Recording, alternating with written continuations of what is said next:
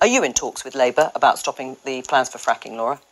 Well, no, I'm not, and it's not something that's going to happen in my constituency, but I understand that there are environmental concerns about it, and I understand also that it won't happen, as you just said, without local consent. Yeah. And I don't think it's unreasonable when we are looking with a greater urgency than we ever had before, energy resilience on our own supply, that we should at least explore whether or not there is more potential in shale gas.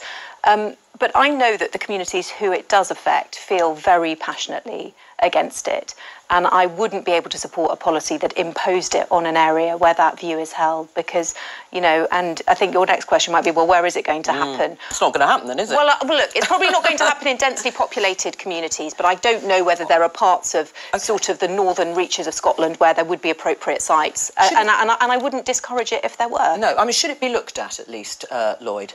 Are you in talks with Labour about stopping the plans for fracking, Laura?